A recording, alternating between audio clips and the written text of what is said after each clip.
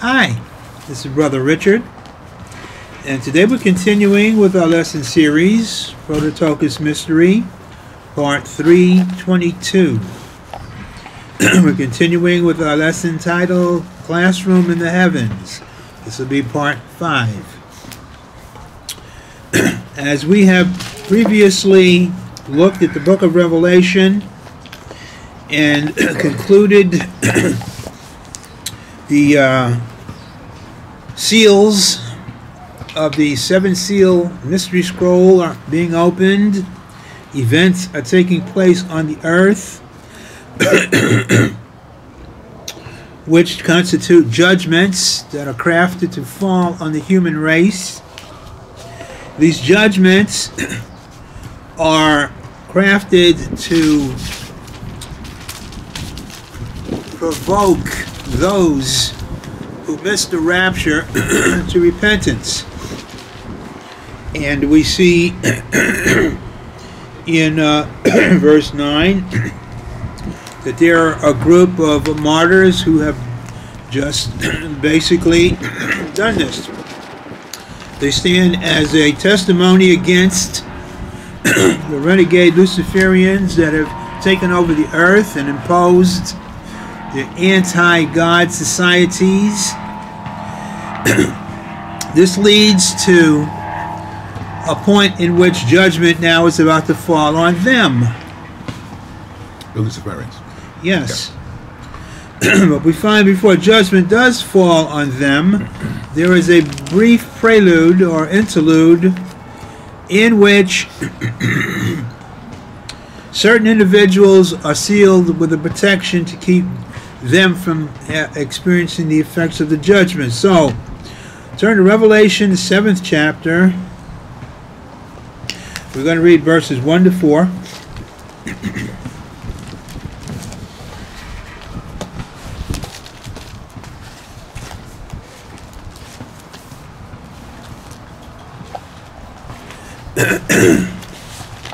We read, "And after these things, I saw 4 angels standing on the 4 corners of the earth, holding the 4 winds of the earth, that the wind should not blow on the earth, nor on the sea, nor on any tree.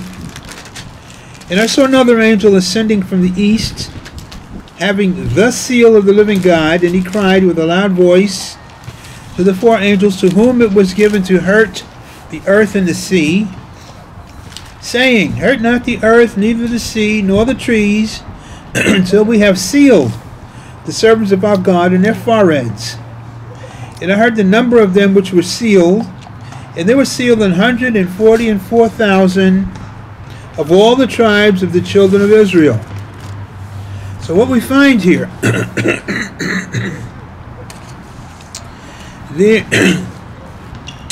it speaks of them being redeemed and them being the first fruits.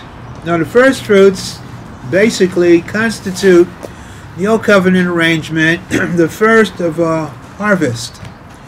The first that comes up of a harvest that is going to follow belong to the nation of Israel, but the first that comes up belong to God. So you would look at that as a tithe? In a way, yes, or it's more of an offering. Okay. Well, a tithe is a form of offering, but all right. But tithe is a percentage. Sure. But the first fruits are not given any number. They constitute whatever it is that's the first that basically precede the greater overall group. What would determine to either the person, or in this particular instance, the quantity of that first fruits? Quality. The quality of it. Mm-hmm. Yes. Hang on. If everything is, let's say that you've got a fantastic harvest this year, the quality is better than it has been for 50 years. Mm-hmm. What would determine the percentage of the first fruits of that quality harvest? What comes up? What comes up? Okay. What constitutes the first to grow? So it's 10%. No, No, it could be more than 10%. There's no measure. Right. The tithe is whatever it is. It's 10% of that. So in other words, whatever's in the first fruits is whatever the first of the overall that makes its appearance. Okay. That's what constitutes the first fruits. Gotcha. So they never put a measure on the first fruits, but whatever constitutes the first fruits, Right. that belongs to the Lord. But that's really in the heart of the person giving the offering, isn't it? Okay. Yes. In the New Testament, it says the first fruits of your increase. Right. I see that. Yes. Yes. So if you get a raise, Yeah. then whatever you make of whatever you get for that week constitutes the first fruits. So your raise, whatever it is, that's what is the first of the overall The increase. Yes. Yes. percentage of what you're going to get. Fuller White wants us to send what we're going to get and we haven't yet got. Yeah, for a month. For a month, all right. Okay. Forgive me, I'm Amazing. sorry. Yes. Yes. Oh, these Anyway, so this constitutes the first fruits of the nation of Israel. What does that mean? That means Israel has not received its Messiah.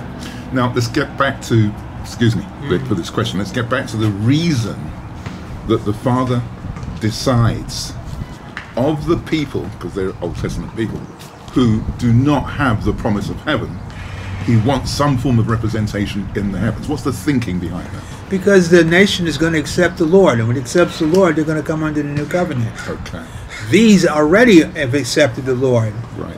So they are, as a group, accepted to Okay. the Lord. Okay. Out of those that are ultimately going to accept him, which you won't never get to heaven. They're going to be on earth. Right. But both of them are going to be under the new covenant. So therefore, it's because they're messianic and not because there's some special dispensation that he's doing. Yeah. Because of the fact that they are the first of the nation to be Right. covered by the new covenant. Yes. Of the 144,000, are there those that are going to make the bride? No. No, because they didn't make the rapture. My They're understanding. not fully adopted. Right, that's the point, because they're not fully adopted. My understanding is, therefore, they can't be pillar angels. No. They can't be Prototokos. Well, they are a form of Prototokos, aren't they? In the sense of being the first fruits, Right, but they didn't make but the they, rapture. yeah, Okay, okay. they'll never be in that class, that category. category.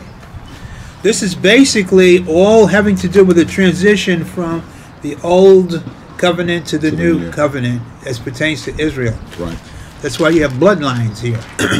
Now remember what we said, in Christ you lose your human identity. yes. But these go to heaven by their identity. Because of that, Judah, Issachar, Zebulun, they're all going into eternity according to their standard human Jewish identity. Since born-again Christians, sons of God, who are not Prototokos, I'm going to make that clear, who are not Prototokos, also lose their identity by coming into Christ, because when you step into Christ, you lose your identity. How is it that Messianic Jews, they've stepped into Christ, hold on to their identity? Because of their special relationship. So then there is a special dispensation for them. Yes. Okay. That's what makes them first fruits. Gentiles couldn't do this, Right. only Israelites. Right. So let's go on. So there's a brief lull for them to be sealed. Now we want to take a look a little bit at where they come from. How it is it that they are, who they are, and where they arrive from. Scripture indicates these were brought to repentance, that something happened that caused them to make the decision that made them part of the first fruits. The two witnesses. Exactly. Scripture indicates these were brought to repentance through the work of the two witnesses. The two witnesses are connected to the angel YHVH. Revelation 10th chapter, verse 1. So what you're looking at is a transition taking place as it pertains to Israel. remembering that Israel has totally rejected its Messiah, don't want anything to do with him. And he in turn has said, I'm not going to have anything to do with you until you call out to me. Did you want to read Revelation 14 first? We're going to read Revelation 10 first. Then we're going to go to 14. Okay.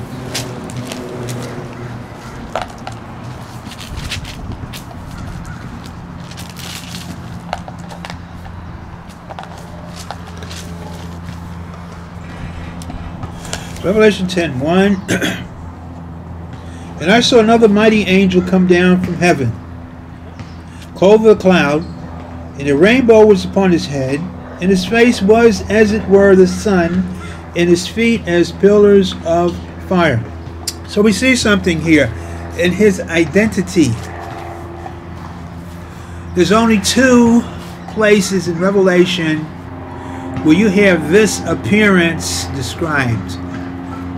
Here and in Revelation, the first chapter. Turn over to Revelation, the first chapter.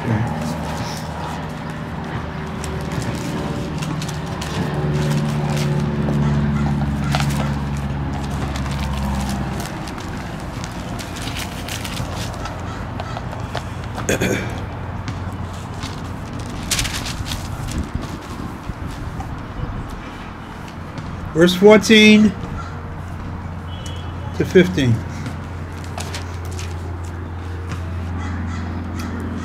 His head and his ears were white like wool, as white as snow, and his eyes was a flame of fire.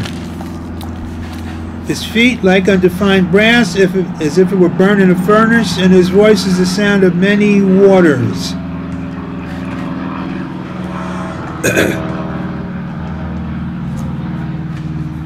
Verse 16, he had in his right hand 7 stars, and out of his mouth went a sharp two-edged sword, and his countenance was as the sun shineth in his strength. Now go back to Revelation 10. So we see the similarity here between the Creator and this created being. And we see in context of this created being there's more than one, because this is another angel came down. So there's a group of them. We see that this group, of course, is patterned after the Creator. Yes. This group is basically called the morning stars. We call them the dawn stars because it comes from a word which means early morning, dawn. And we see that they're identified in a way in which they have authority that's given to them. Yes. And conferring authority, the only way you can confer authority is if you confer a name that constitutes that authority. In Revelation 2, I can't remember the verse, but it's way down there. 17, I think, the very last. No, 28. Revelation 2:28. Elohim tells the elders who are going to rule with a rod of iron that he will give them the morning star, which we understand now is the authority to rule over the entire creation, as the dawn stars are currently doing. Well, it also confers glory. Okay. The dawn stars have a unique glory which is patterned after the Creator. Of course. So the sons of God are going to have same authority, only on a greater scale. No, you said the same authority or a greater authority? Greater. Okay. Greater. So, having said that, now go back to Revelation 14, verse 1 to 4. Why? Because we see these who are redeemed from the earth now in the heavens. Yeah, so. And then we're going to go back to find out how they got there.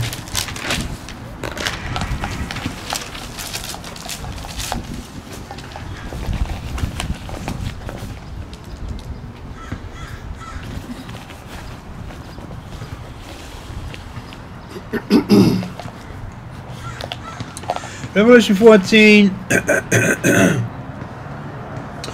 1 to 4. And I looked, And lo, a lamb stood on the Mount Zion.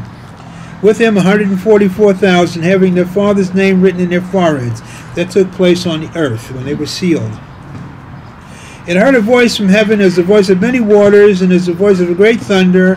And I heard the voice of harpers, harping with their harps. Those are the elders. They're the only ones that are described as having harps. Okay.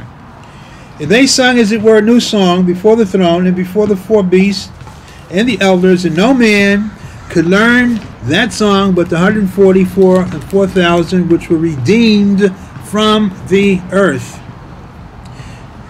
These are they which are not defiled with women, for they are virgins. These are they which follow the Lamb whithersoever he goeth. These were redeemed from among men, being the firstfruits unto God and to the Lamb. The firstfruits, meaning the first from the nation of Israel to make the transit from the old covenant to the new covenant. Since they didn't make the rapture, the 144,000, do you describe them as being in the Godhead? No. Okay, so then they don't know as they are known. No.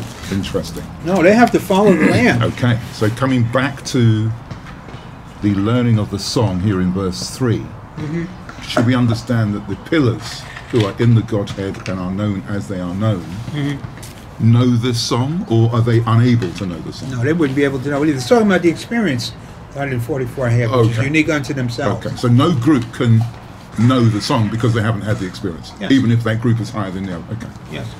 Now, go back to Revelation 11.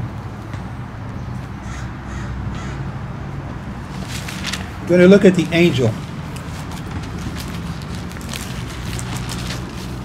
The angel. This is covering the background of how these got redeemed, how they made the transit. Revelation 11, starting in verse 1. Revelation 10 tells you about the angel, gives you the description. We don't go into it because basically he's got this little book which is given to him by the Prototokos to make his proclamations. Later on he takes the book, gives it to John. It's a transference of authority to the church who John represents. It's a prophecy of things to come, which only John is authorized to give. Would you describe it as a transference of authority to the church or to the Prototokos? To the church. John represents the church at this point. He isn't glorified. Okay. Okay. Revelation 11:1. There was given unto me a reed like unto a rod, and the angel stood, saying, Rise, measure the temple of God, and the altar, and them that worship therein. But the court which is without the temple leave out, and measure it not, for it is given unto the Gentiles, and the holy city shall they tread underfoot 42 months. That's 3.5 years. Talking about events taking place on earth in Jerusalem. It's totally corrupted. It is defiled. The only place that's not defiled is the inner sanctuary, where you have a remnant of the people that are loyal to God are cloistered. So the part where it says, measure it not, for it's given to the Gentiles, is because it's corrupted, not because it doesn't come under their administration. Yeah, the whole thing. He says, don't bother with any of this other stuff. Because it's corrupt. It's totally corrupting. Gotcha. The one that you're interested in is the inner sanctuary, where the Holy of Holies is, because that's where the remnant of the righteous are, that still are committed to God. But the implication is it's the Gentiles who did the corrupting. Yes. When it says the Gentiles, it's also referring to the gods. Okay. The Antichrist has done his thing here, so he's wiped out everything, and the only thing that's left is a remnant, a righteous remnant. Then he goes on. Within these righteous that are in the sanctuary, the Holy of Holies, are the two witnesses.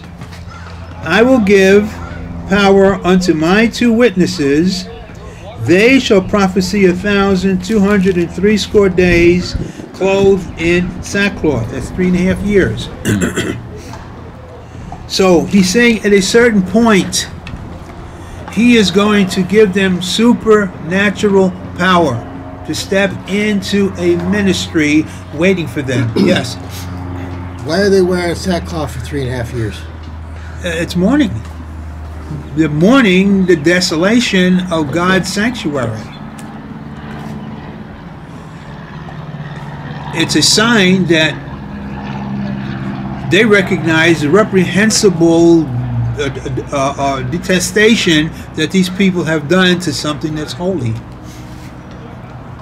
When Jewish tradition, something happens, somebody blasphemes, you rent your tunic, you put off your clothes, and you put on sackcloth, mourning this defiling of something that's holy unto God. Sounds like an expensive wardrobe. Expensive. Well, it's part of their culture. Sure. The thing of it is what I'm picturing, Mr. Jones, is a continuous 3.5 years. That's a long time to continue being in the mourning stage. Is there no joy in between any of that? No. Of course not. No. It's a sign of the veneration. Yeah.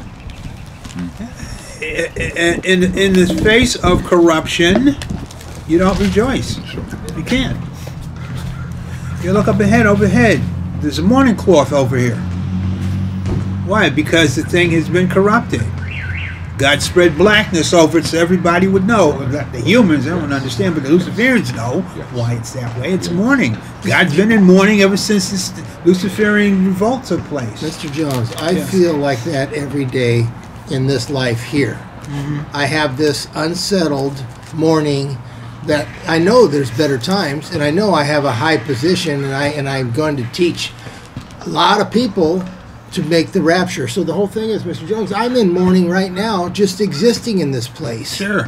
Of course, your spirit is not exactly in a state of delight. But let's go on. So they receive power, supernatural power. Verse 4, these are the 2 olive trees and the 2 candlesticks standing before the God of the earth. What does that mean? Well, we'll take a look. He's referring to a scripture in Zechariah. Can you explain how John takes over the narrative in verse 4? How he takes over the narrative. My understanding was that it was YHVH speaking from verses 1 through 3. Mm-hmm. And in verse 4 we hear John taking over the narrative. Well, it's the Holy Spirit. Okay. Giving you revelation knowledge. Verse 5, and if any man will hurt them, fire proceedeth out of their mouth, and devour their enemies, and if any man will hurt them, he must in this manner be killed. Now, what we want to take a look at is what the conclusion of their ministry is. Then we're going to go to look at the identity of who they are. Okay. Drop down to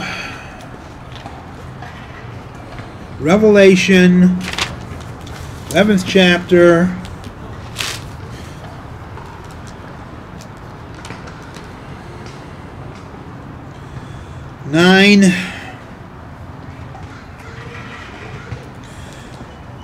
to verse 13. This is the essence and the quintessence of the influence that they make. They're killed by the beast. The dead bodies lie in the street for 3.5 days. Verse 9. They of the people and kindreds and tongues and nations shall see their dead bodies 3 days and half, and shall not suffer their dead bodies to be put in graves. So they've made an open display for the whole world. Everybody can see them. It's a supernatural close open circuit TV. Wherever you are, you're going to see this scene in Jerusalem with these 2 guys. And everybody around the world, it gives you an understanding of the supernatural ability that the Luciferians have. It says they send gifts one to another. If you're in Alaska, you're going to send somebody a gift who's in New York. How do you do that? You have the ability to transit natural forces and send one thing to another.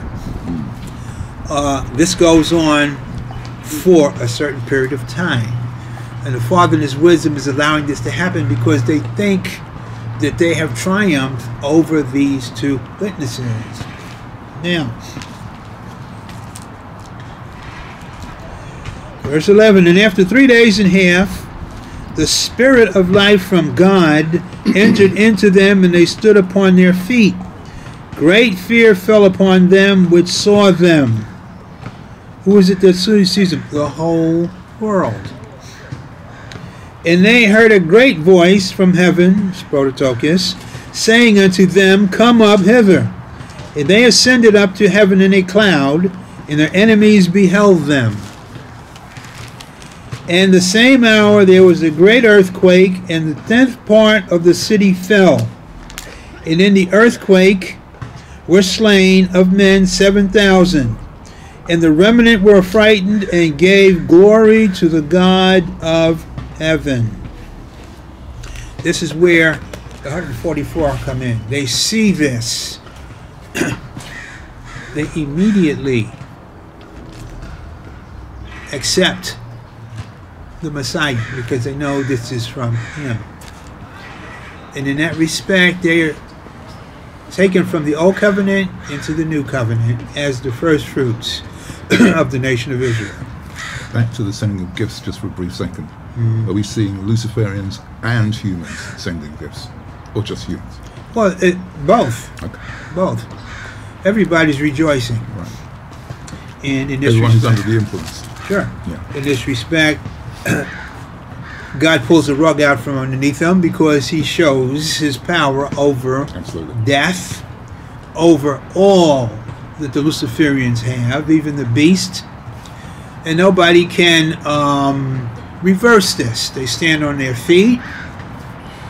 The sky opens up. They're told to come up. The cloud descends. They go up in the cloud. And that's it. 144,000 see this. They repent. They're sealed. And they're prepared for Revelation 14.